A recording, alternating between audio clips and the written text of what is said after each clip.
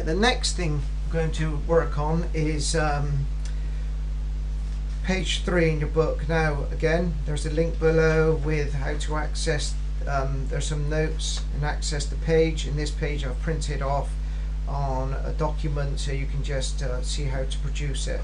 So this is what it should look like. Now what you're going to do is 2 or 3 things there.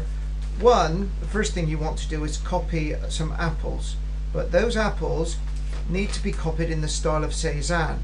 So what you will need is some pictures of Cezanne's apples, then get some apples of your own and paint them.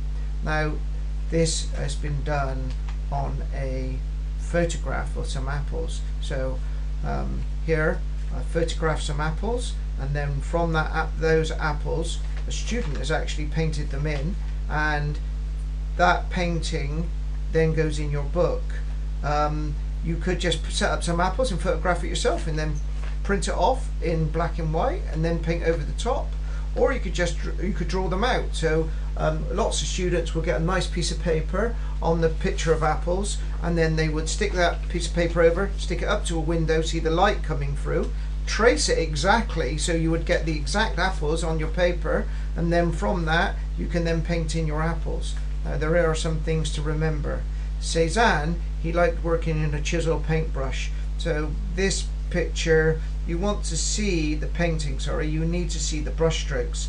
That was a little bit better there. Actually could have some more chisel brush strokes in there. If you got, that is how to produce the picture of the apples. Now you'll need to write some writing about Cezanne. With the Cezanne picture, with the Cezanne writing, what you want to do, well, on there you can actually see some writing. I've blurred out some writing that's irrelevant, but he did make a quote on the apple, on the shape of a sphere, a cone and a cylinder, and if you can get that in your writing about Cezanne, that would be good. It says, annotating the work, on the previous page is a copy of my initial I completed in water-soluble graphite. I used art masking fluid in a description of how the first picture was done, because there's no writing to go with that. And then on there is an example now of what's going on above. Now if your writing is longer, you might not have enough room for this, but above, painting of my own apples, painted in the style of Cezanne. Notice the chisel brush marks and the shadows creating using complementary colours.